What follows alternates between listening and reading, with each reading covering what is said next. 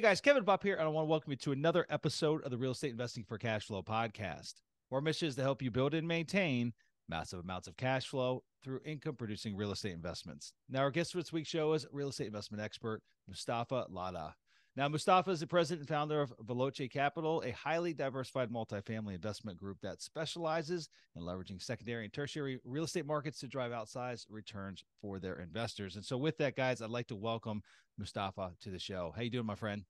Thank you so much. It's very nice to meet you, and it's an honor to be on the podcast. Yeah, excited to have you here. Excited to peel back the curtain and get an understanding of not just who you are as an individual, where kind of how you got your start, but also a little bit more about the about the investment firm that you run. And so, with that, Mustafa, maybe take a few moments, fill in the blanks. I gave you such a abbreviated introduction there. Tell us a bit more about yourself and who you are, and ultimately how you found your way into this world.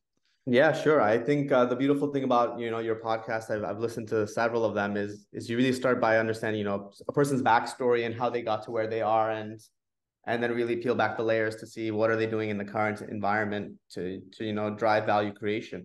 So with that being said, I went to Rutgers University. I graduated with a background in genetics. I started working in the pharmaceutical industry, and then I was looking at it, just trying to understand different ways to generate more cash flow, which is really what your podcast is all about, and what real estate, what attracts a lot of people to real estate.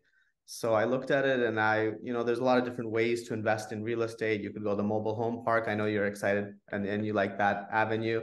You could go, single family home space. So for me, it was kind of, syndicating, partnering with people who knew more than I did and seeing what value I could create.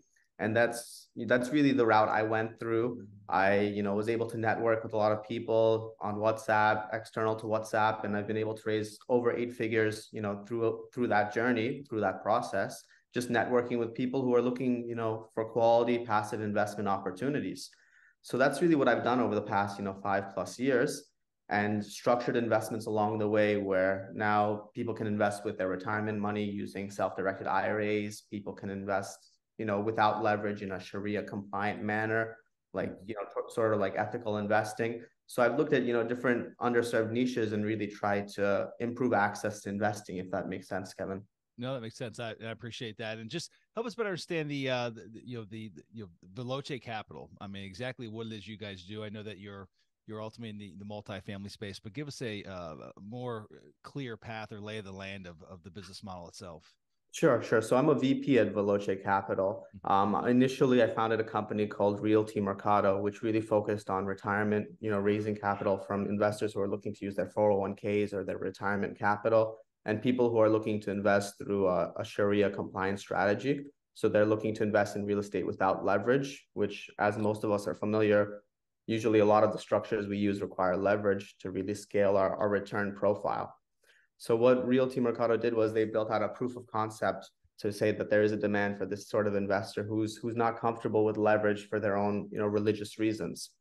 And then I was able to use that experience and gain access to Veloce Capital's portfolio of deal flow to then syndicate investment opportunities and structure, equity funds where Realty Mercado would structure and raise the money, and then they would partner with Veloce Capital to actually allocate and the deal flow and to manage that investment process.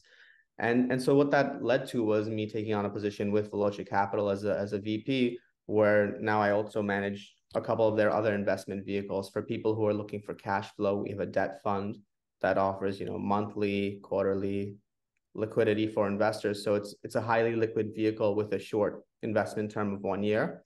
That way investors can kind of get in and out of their positions, more of a promissory note type structure.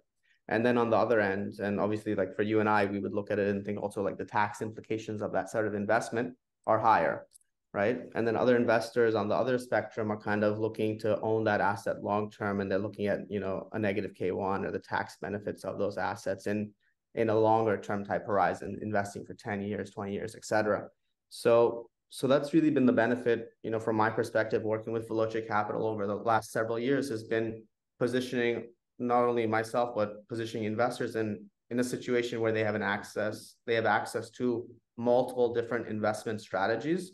And then by delivering more ways to invest, we can really tailor in what their goals are, how do they want to make money, and then best align it for them, if that makes sense, Kevin. Yeah, no, got it. And I appreciate that. And I know that before we started recording, you'd mentioned that for the most part, you guys focus on ground up construction. So give us just obviously lots has changed over the last 12 months on a variety of levels, and just I guess give us a sense on what you guys are involved in today, maybe how your business looks today compared to maybe what it looked like a year ago, and then also maybe share what you're excited about with the future. Sure, sure. More than happy to. So I think, last 3, 4 years, we've been in an exciting time. We had COVID, beginning of COVID, where a lot of people, whether they care to admit it or not, had no idea what was going to happen. It was an uncertain time. Then we had, in the middle of COVID where things kind of settled and people in the real estate space were like, hey, this isn't too bad. Single family house prices are high. There's a lot of demand for our product. So we're in a good position. And then we had this environment now where interest rates are rising. And again, people are a bit uncertain. Like what we do ground up construction, right? So in COVID, there were supply chain issues. There's raw material prices going up. And cap rates weren't affected, rent was going up, so overall it was net it kind of balanced out. Now you're in a situation where interest rates are rising and that affects cost of construction, right? So it's one of those things that there's a lot of different things that is going on in the market. We invest a lot in New Jersey, in opportunity zones as well, so there's a lot of tax abatements, and it's right outside New York City, so there's a lot of demand. And so for us, we've been in a pretty good position where we've been pretty insulated.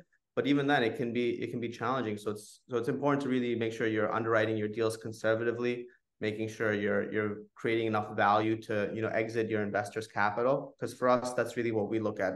The reason we go into these types of projects and these types of opportunistic investments is to generate those outsized returns, if that makes sense, Kevin. Yeah. And then Go ahead. I'm sorry. Go ahead. Oh, sorry to cut you off. In terms of how things have changed, I think from my perspective, it's really about understanding what the investor wants. A lot of times investors come to us saying, hey, this is my, shopping list, so to speak. I want cash flow and I don't want to be taxed a lot. And typically, maybe 2 or 3 years ago, we would have less of those long-term type equity positions because it didn't always make sense for the way we're structured and the deal flow that we're seeing. But now because there's less liquidity in the market, because loans are more expensive, we're no longer in this decade-long period of low interest rates. So now for a developer, money is more expensive, so they're more willing to give up more equity. So then it creates a unique opportunity where we can go in and we can say, hey, this is a stabilized cash flowing asset. And now our investors can get it at a discount. It makes sense for our co-GP, the developer. It makes sense for us. It makes sense for the investor because they're getting something off market at below appraised value. So day one, they're walking into positive, net worth and cash flow, which is crucial for them. Yeah, no, fantastic. I appreciate that. Have one of the things I read on your website is about kind of the leveraging your strategy is leveraging somewhat secondary and tertiary markets. Explain to me a little bit more what that means, and ultimately, what are the attractor factors to those particular marketplaces that you're going after? Sure. So everyone, I think, has a different strategy when they approach real estate, and then you kind of zero in over time and you perfect that strategy. So for us, we've been investing in New Jersey for over a decade. We've deployed over $1 billion in transactions in that time. So we're pretty good at what we do. And what we look at is what's going to be the next big thing. We're not, going to Texas or going to the Sun Belt because that's what, maybe everyone else is doing, so to speak. What we're doing is we're looking at, hey, where can we drive value creation? And fundamentally, what are the strongest markets that are still going to be there in 10, 20 years? And what are the markets that are going to benefit from that growth, right? I'm based in New Jersey. Our firm invests a lot in New Jersey. We do other markets like Baltimore and Atlanta as well. But primarily, a lot of our investing is in New Jersey. And fundamentally, when we look at it at a geographic perspective, it's very close to New York City.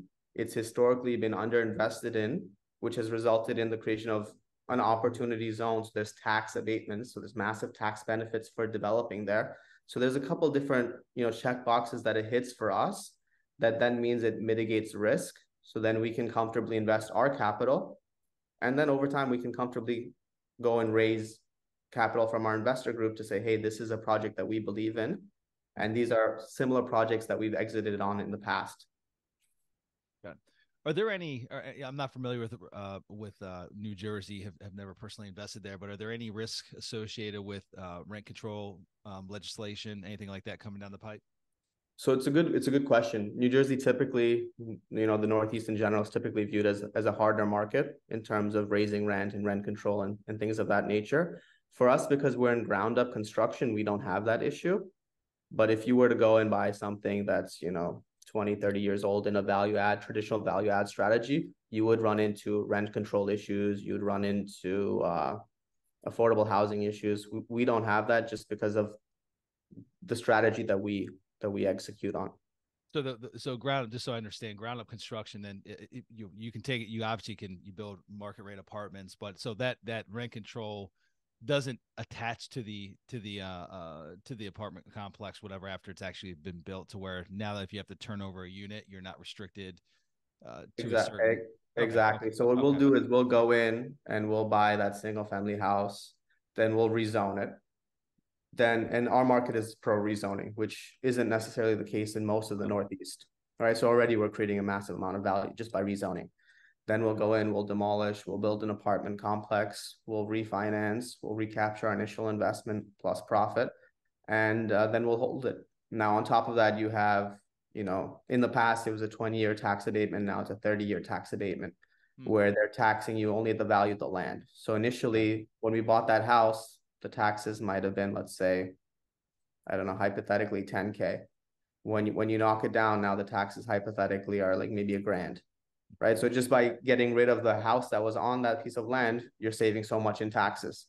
Now, when you build a multi-million-dollar asset on top of that land, you're still paying the, $1,000 in taxes because it's not being assessed on the value of the improvements. It's being assessed on the value of the land. Mm-hmm. That's great. I read in your bio that, it seems though you embrace technology. I mean, obviously you've helped build out a couple different platforms, and there was a statement that had referenced raising X amount of dollars. I think it was, 10 or $20 million via just WhatsApp alone. Talk to me about just, I guess, generally speaking, leveraging technology and how do you utilize it within your firm and organization to raise capital, but more specifically, would love to learn a little bit more about the WhatsApp strategy. Yeah, sure. More than happy, Kevin. Yeah, I think it's one of those things that for some of us, it feels like technology is moving really quickly. I don't know if that's the case for you, but it definitely is for me. And it's one of those situations also, it's compounded by the fact that we don't know what we don't know. And that's really how I approach life. So for me, about 6 years ago, I was looking at different regulations. I was looking at different business models of how to make money very simply.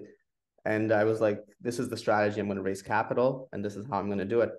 So I built out a proposal, et cetera. I was going to do a Reg A, which if you're in the space, you're familiar with. But basically, the idea is that you can raise money from anybody as little as $1.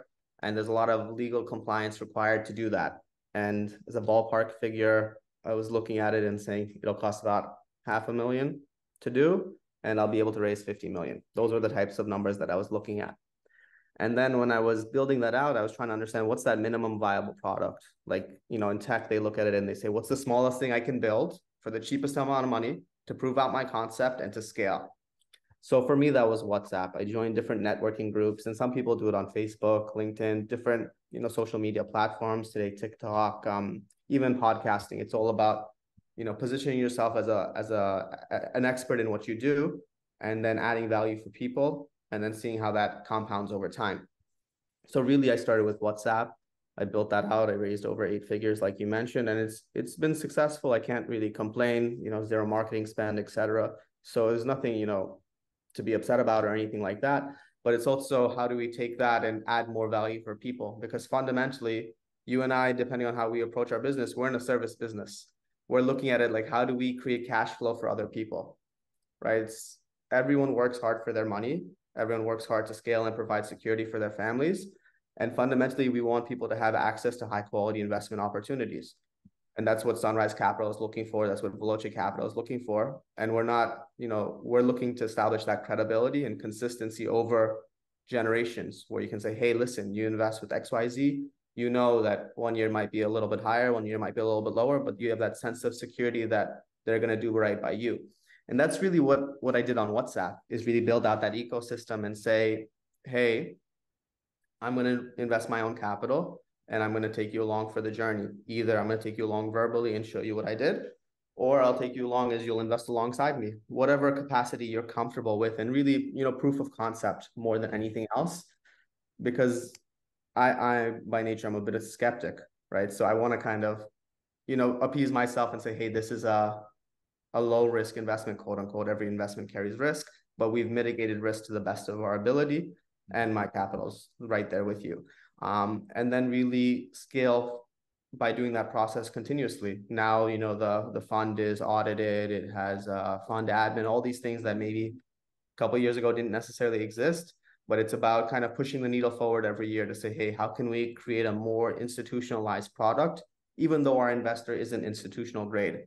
Because ultimately, for all of us, that's what we're looking for when we deploy our own capital. We're looking at it like, hey, how can this contractor that I'm working with mitigate my risk? Right? I can't necessarily day one have 10 years experience with him. I can't necessarily pay him net 60, net 90, right? Like, so we're taking that mindset of how do I reduce risk and really applying it to the client I'm working with first and foremost. That's really, cornerstone to how I approach it and how Veloce Capital approaches it, if that makes sense, Kevin. Yeah, no, absolutely. I appreciate that. And just switching gears a little bit, something came to mind. I think it's very timely to where we're at in the marketplace.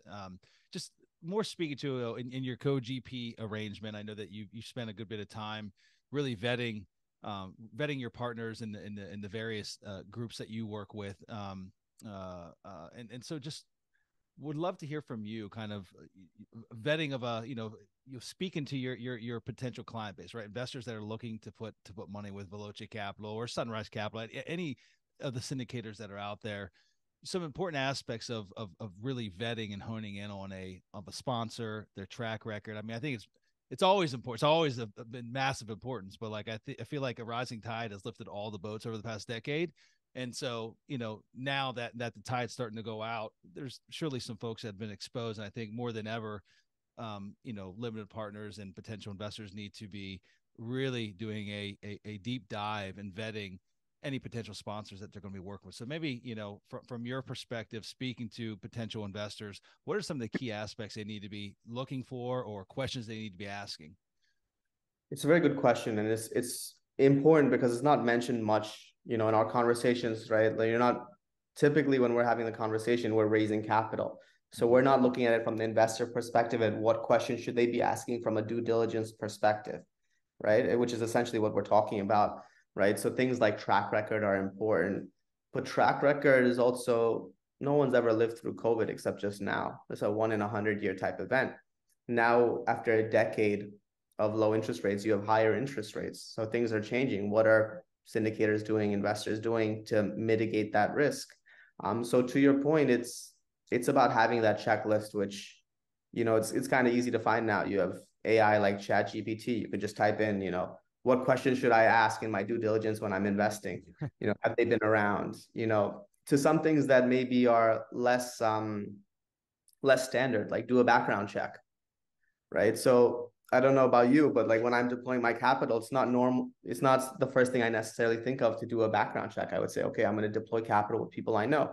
But even the people, like, do they file their taxes regularly? Do they have any criminal thing? Have they been arrested? All of these things. And then sometimes when you go to different, more institutional backgrounds, these are the types of things that they're looking at, which is a different frame of mind than they say like mom and pop investor, retail investor, but then somebody who's, starting out and scaling their portfolio, maybe they're accredited, but they're not institutional. The mindset is a bit different. So I think to really answer your question in a succinct manner, Kevin, like when I invest my own capital, I go with my gut. I go with what feels good, what makes sense to me. Like, am I hearing what I'm seeing? Is everything in alignment when I'm investing my own capital? When I'm investing other people's capital, there's a lot more checks and balances you have to look at. You have to look at the track record. You have to look at, not only the referrals you're giving you, but they're giving you, but also who can this referral refer me to that also knows the person that I'm doing due diligence on? Like if I'm talking to Kevin and I'm looking to invest in Sunrise Capital, he'll say, oh, hey, talk to Joe down the street. So I'll talk to Joe down the street and he'll say good things about Kevin, which is expected because Kevin introduced me to Joe. But then you have to kind of say, hey, Joe, do you know anyone else that knows Kevin? And he'll be like, yeah, I know Bob. So I'll speak to Bob and Bob will say, yeah, Kevin's amazing. that, solidifies that, hey, I got another referral from another source that knows Kevin, and that verifies everything that I've heard. Or in the opposite situation, you get feedback that, caused you to take a step back and say, hey, maybe it's not the right fit. And it's one of those things that at the base level with due diligence, it's really important. And then it just depends on the investor, right? Like have many clients that's on WhatsApp I've never met before. And I've had them go from, 50K to over 1 million, right? And sometimes it's very small things that make that difference, whether it's, my communication, the deal structure, timing, that's on my end, right? But we're talking about it from a due diligence perspective. On the investor's end, it's also about understanding, hey, what does that risk profile look like? And it's hard because that question to me is a qualitative question. If I'm going to invest in the stock market and I'm going to choose a stock that, let's say, has a dividend, I have cash flow. I have no impact on the performance of the stock unless, it's Tesla and I go buy 100 Teslas or whatever it is. I have no impact on the P&L, or very minimal, right? With real estate, it's similar but different. You have no direct impact as a limited partner on the performance of that asset. But the difference is when I call Kevin, when I call Mustafa, he picks up and he answers my questions. You call Elon, he's not picking up. I mean, you can tweet him on X, maybe he'll respond. Right. Right.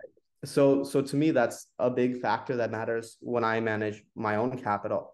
I don't necessarily know if it's important to investors, but when I talk to them, it seems like it is. That responsiveness is important because they're looking at the economy and they're, concerned. They're looking at their paycheck. It's not rising that much. Their grocery bill is. Their savings is not, as much as it used to be, maybe. So to me, when you're doing due diligence, that's really important. And it's not only about, does he answer all the questions in the right format? It's how receptive is he to more questions? If I decide not to invest and I say, hey, I'm going to hold in 3 months, what is his reaction? Like me, right. I'm not an aggressive marketer. That's not my strength at all. It's probably my biggest weakness, right? So I'm not going to follow up with people to invest or not to invest or to raise capital. That's not my persona. But it's contrary to, other people in the industry who are, better at that. They're better at the follow-up. So you take that and you say, hey, do I, Mustafa, want to change my persona, or do I want to kind of double down on my strengths and what works for me? And similarly, when I'm being pitched a product, it's the same way. I don't necessarily want to feel an aggressive call to action because it doesn't resonate with me. Mm-hmm. And in fact, sometimes I'll be like, no, forget it. I'm not going to invest, even though it's a product I want, because of how I'm being spoken to or how I'm being, pitched. And for investors, I think fundamentally, and for people, we work with people who we want to work with. We work with people who have like alignment of values. And sometimes these things are qualitative because they help us feel more comfortable. But fundamentally, when you're feeling more comfortable, you also want to understand fundamentally the business model. If the business model is ground up construction, like what we do, how many times have you done a rezoning? Right? That's a question that very few people ask me. Right? We've done over 400 rezonings. It's not a small amount of rezonings, right? So, and I don't know anyone who's done that many rezonings in the same market, right? So and the market is, decently small, right? So it's a very, niche market. So it's one of those things that to your point, Kevin, you kind of want to look at it and understand, the basic questions like how are they making money? How am I making money? Which people don't always ask. Then you want to do due diligence on the person themselves and their network and their track record. And then you kind of want to get a bit creative and say, hey, like ask them, what are questions people don't usually ask you that you're excited about? I'm excited about a 20-year tax abatement becoming 30 years. I'm excited about less liquidity in the market because that makes it harder for my competition, which is non-existent, right? So it gets more difficult for the competition to enter the market if every year you're improving. It gets more difficult for competition to enter the marketplace if there's less liquidity. So these are, different things that I look at from my perspective, Kevin, and sometimes they come up as questions from investors as well. Yeah. No, that's great. I appreciate that. And you just made a comment about less liquidity in the marketplace, which ultimately is great for you because it means less competition. So speak to me a little bit more about that and your company's viewpoint. And are you seeing enough distress that's pushing your competitors out of the market that truly is opening up opportunities for your firm, or is it, or I think you're still not sure yet, right? Like there's still a good bit of uncertainty, and the playing field isn't moving so much at this point in time. What are you seeing? It's an interesting question, Kevin, because the market that we invest in, New Jersey, is not a trending market. It's not a market that's necessarily like everyone's not flocking to it. It's not the Sun Belt, right? Which everyone typically talks about. Now they're feeling some pain there, but typically our market is typically expensive to enter. It's typically very high demand, so we have no issue renting out our units, and the cash flow is high, in terms of like the rental income that they're paying, not the net operating income, right? But then things like an opportunity zone means our tax base completely changes. And that's a huge strategic advantage for us. Things like the fact that most, developers, there aren't that many developers now compared to maybe 20 years ago. There's less people in development. So what happens is that skill set is more in demand. And it's harder for people to build at a competitive price than maybe our developer, who is like third generation developer. He's very good at what he does. And we're very good at structuring deals and raising capital. So it works well as a co-GP, structure. And so to that end, Kevin, I think it's one of those things that, in our market, the largest competitor to us is like a charity. So it's like completely different. We've done over 1,000 ground up units. We currently, between us and our co-GP, we have over 4,000 units in the market, and it's much larger than our nearest competitor by like several exponents. So it's a good position to be in, where if your competition is buying a townhouse and fixing it up, or a duplex and fixing it up, or a triplex and fixing it up, and you're buying that same unit, demolishing it, and putting up 6 units, it's completely different, the numbers and the ROI, right? Where they're typically trying to do like a burr and maybe, get all their money back.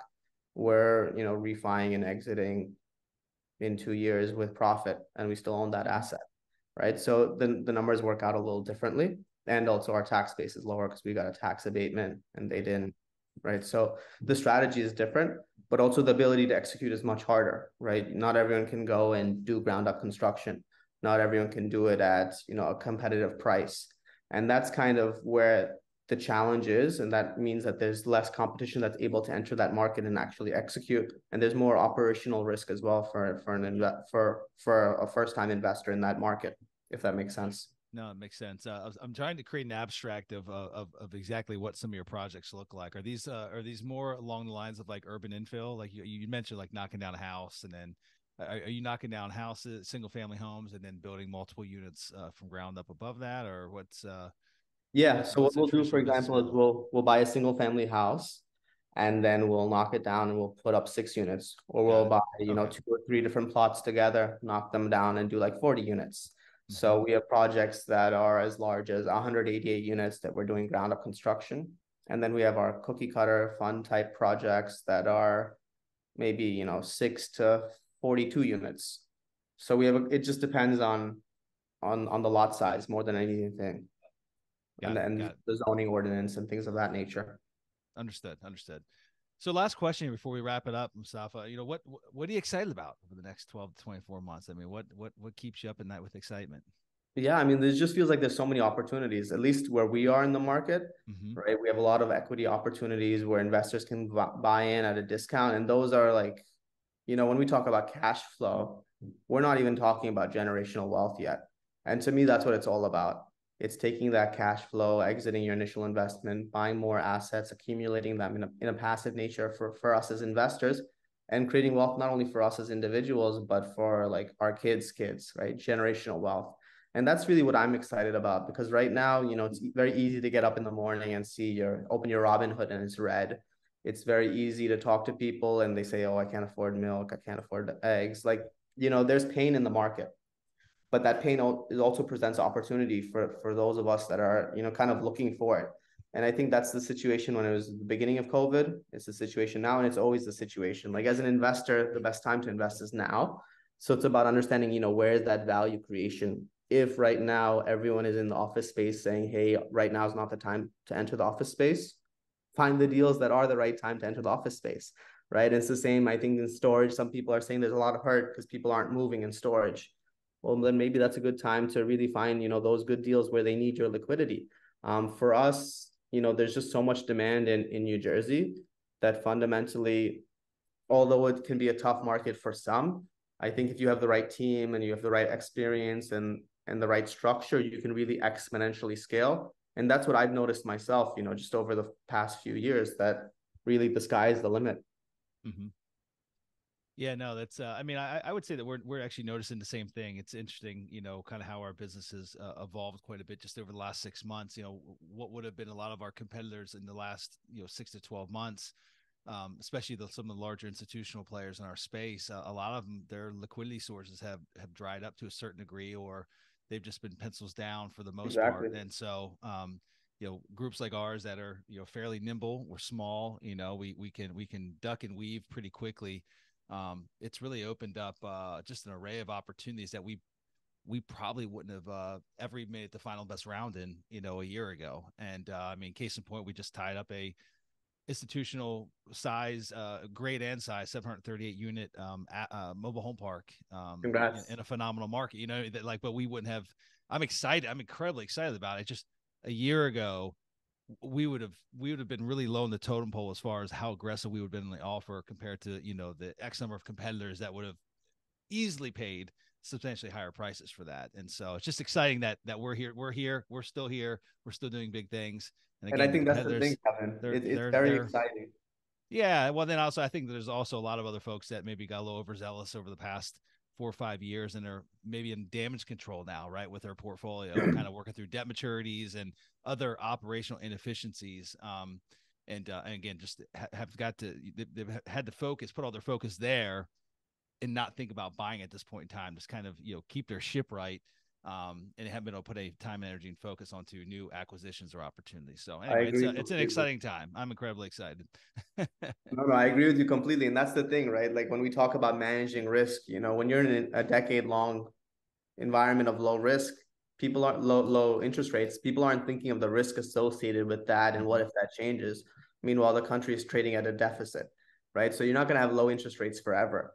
And that's kind of the situation where if we were in real estate 5, 10 years ago and we weren't looking at that credit risk, situation and saying what happens when interest rates change, what happens when my interest only loan, I need to get a new loan. It's not always going to be a low interest rate environment. So you kind of need to Right. factor that in and see, maybe it's the right time to take less leverage. Maybe That's it's the right. right time to insulate with more cash flow, or look at your balance sheet and look at your investor base to see what is their mentality, what are they looking for, and how do we best align our company with their vision. That's right. That's absolutely. Mustafa, it's been a lot of fun having you, my friend. I appreciate you coming on and sharing your story and your valuable insights. For those that want to connect with you, learn more about, what you and your firm are offering and have going on, just where's the best place to track you down? Yeah, I think the best place is probably by email. You can reach me at ml@velocecapital.com. You can also connect with me on LinkedIn. That's Mustafa Ladda. And those are probably the best two. We also have a website, velocecapital.com. There's a good third option as well. All righty. Well, my friend, I appreciate you joining me, and I look forward to having you on another time. Okay. Thank you. Nice Alrighty, guys. speaking. That's all we have for this week's show. So until we meet again next week, that's your host, Kevin Bupp, wishing you huge success. Take care now.